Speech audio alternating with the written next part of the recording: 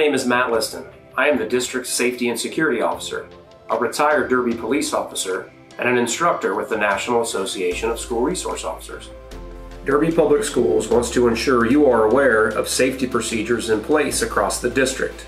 It is our top priority to ensure our students and staff are safe. Derby Public Schools uses the Standard Response Protocol, or SRP, for crisis response. This is a simplified crisis response that helps staff, students, parents, and first responders to quickly and adequately respond to crisis situations. The SRP is based on 5 actions: secure, lockdown, evacuate, shelter, and hold. You will practice these drills throughout the school year. Derby Public Schools also has many safety features in our schools, such as storm shelters, intruder locks, secured access entry points, and a great partnership with local law enforcement. Derby Public Schools works with the Derby Police Department to provide school resource officers at both our middle schools and at Derby High School.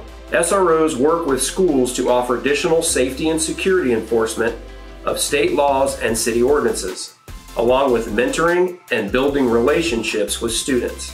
As students, this is where I need your help. I believe school safety is not just one person's job. It's all of our responsibility to keep our schools safe. It's important that if you see or hear something, say something.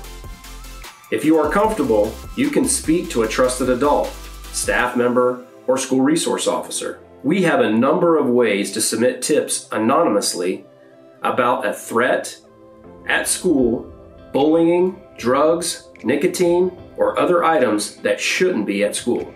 Submitting tips anonymously is easy to do. Derby Public Schools utilizes a program called See Something, Say Something to keep our schools safe. This provides anyone the ability to submit anonymous tips in different ways. Students, staff, and parents can submit anonymous tips through our online program.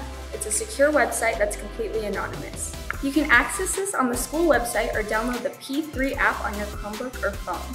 There is also a Kansas School Safety Hotline that can be used 24 hours a day to report any potential school violence. Thank you for your help keeping our schools safe.